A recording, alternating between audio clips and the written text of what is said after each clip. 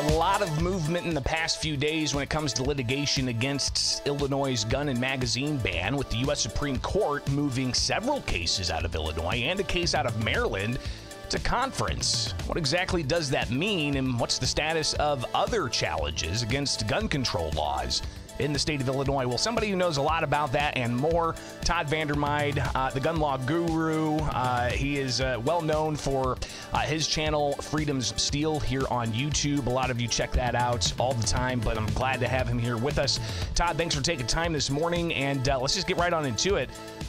There's been a lot of movement lately.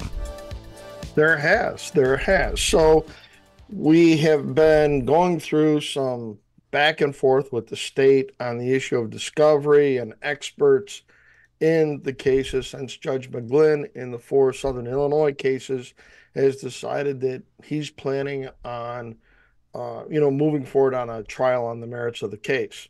While that has been happening in the background, 3 of the 4 Illinois cases filed a petition for cert, short for certiorari, with the United States Supreme Court saying you need to take this case up now before we get a final judgment on the merits, because the Seventh Circuit's appellate court ruling is just so bad.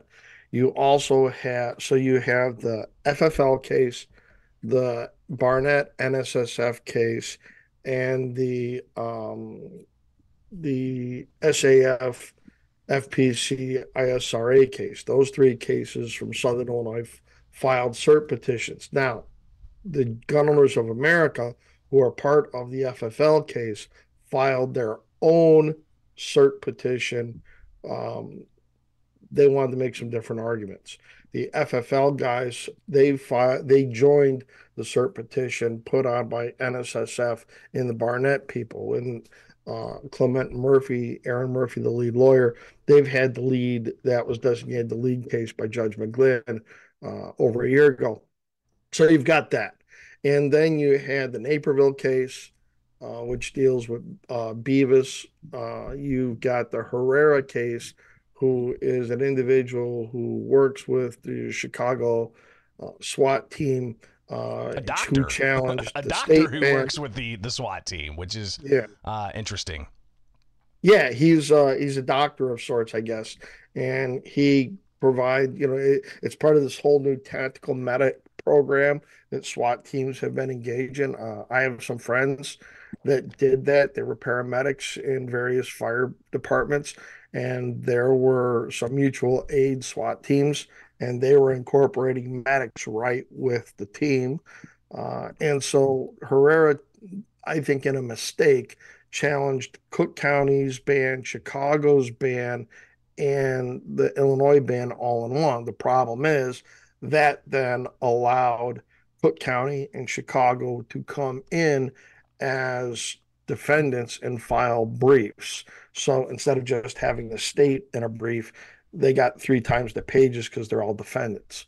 Well, and I think, though, Todd, I mean, you've got the Naperville case was filed in November of 2022, several months before the state passed the statewide gun and magazine ban. Correct. I don't know when Herrera's case was filed, but I think it also was before the state's ban was enacted. So you have all of these litigants that are ultimately saying, hey, we got to modify our case so that we can also include the state ban. But all these cases being moved to conference, your prediction, what is that going to look like? Are they going to consolidate these and just get to the substance of whether or not the lower courts and states are adhering to what the U.S. Supreme Court said in NYSERPA versus Bruin? I think that's a possibility, because they also included Bianchi, which is a Maryland case. And the thing about Bianchi is Bianchi was at the U.S. Supreme Court once before. It was pending when New York was handed down. And it was one of the 4 cases, along with Duncan, the California magazine ban, that were GVR'd. They granted cert accepting the case, but instead of going through a full ruling, they vacated the lower court ruling against our side and then remanded for further proceedings in accordance with the outcome of New York. And you can see that in Bianchi, it took them forever to get back to a three-judge panel for oral arguments. And with that, they had their orals. The orals seemed to go very good for our side. And then you had, they were sitting on it for 13 months, Hmm.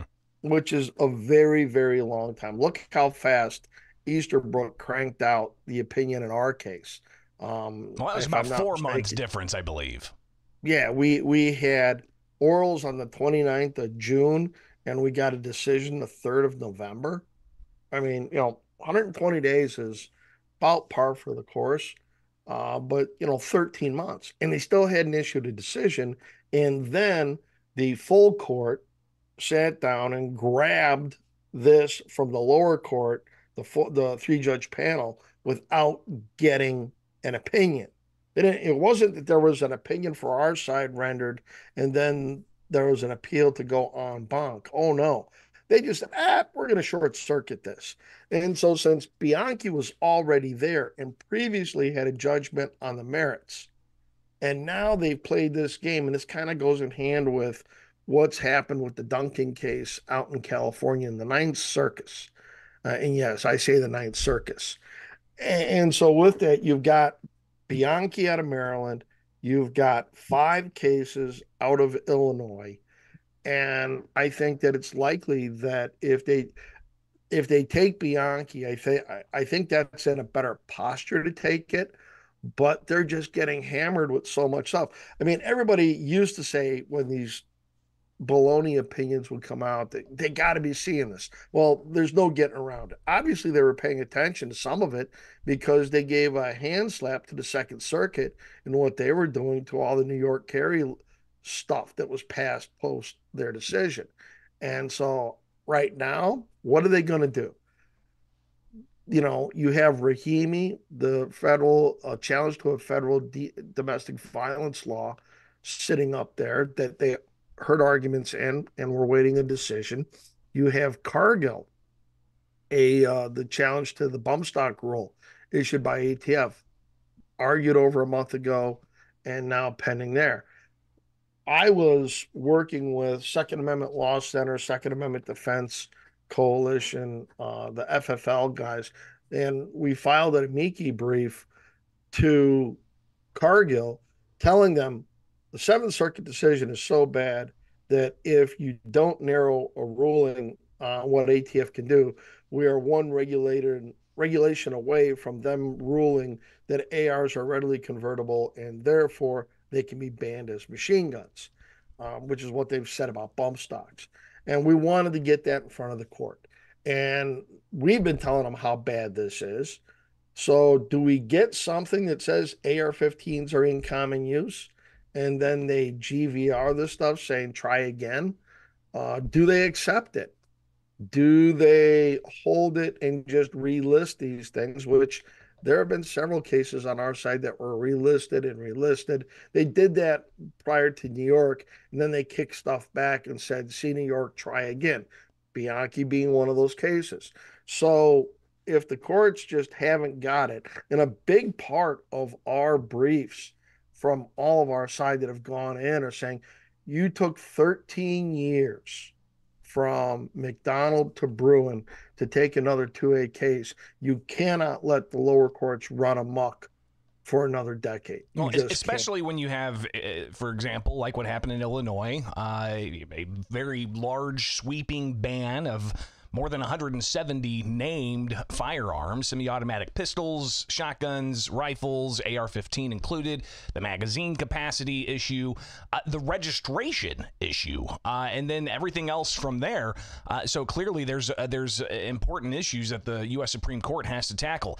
Todd, just a few more moments here. What's the status of your ammunition tax lawsuit?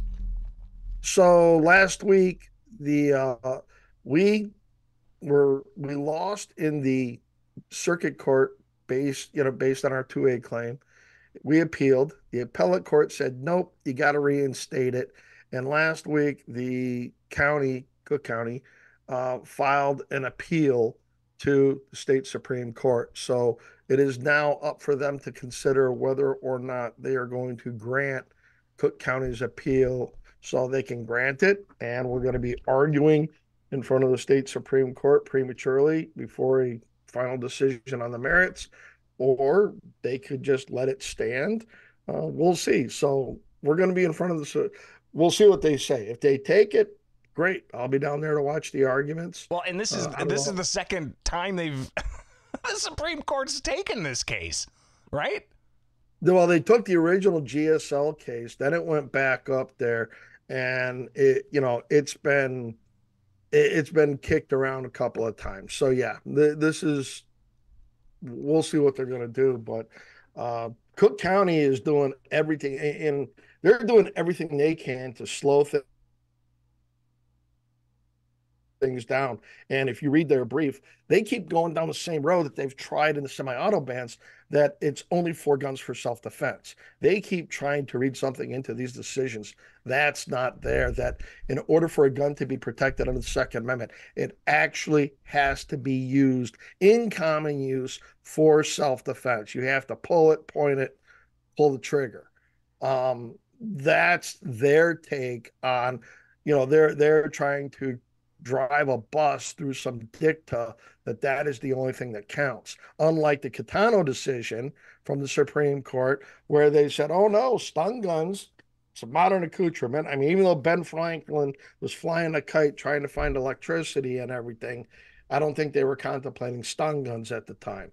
And stun guns were found, 1, to be modern weapons protected by the Second Amendment, 2, in common use, and they stated a number back in that day of about 200,000. And that scares the living bejesus out of the other side, that if there are 200,000 of anything out there, that they're considered in common use. So they keep making these specious arguments, and that Cook County is trying it in their brief once again, as well as the state. And the state is also arguing that there's no circuit split. And you're not going to get a circuit split likely, because if you look at how the circuits are aligned, it's like, Indiana in the 7th Circuit is not going to pass a bad ban. Texas, they're not going to pass a, look at the 5th Circuit. Texas, Louisiana, Mississippi, none of those states are going to pass a gun ban. So it's like all the bad states are lumped into bad circuits. All the good states are lumped into good circuits. And it's unlikely that you're going to get a split like this. So unless there was a federal ban passed somehow, and you could go down to the 5th Circuit and challenge that. So that's why we've been real hard against this. But, circuit split argument. And that's why the other side is pushing it so hard that there is no circuit split. But it's been that way on a couple of other issues. So we'll see. I mean, I'm starting to literally have to put a whiteboard up as a bingo card to try to keep tabs. Trust me, I think maybe sometime this week, and I can build something, I don't know, with your help, because it would be helpful to all those who are tracking this as well. Watching channels like this and watching channels like Freedom Steel. Todd Vandermyde, greatly appreciate you taking the time with us. We'll connect again soon, all right? Hey, no problem, guys. Frag out. All right. Later on, Todd Vandermyde. Okay, guys, stay tuned. Much more with Bishop on air as always. Just like, subscribe, and hit that notification bell, all right?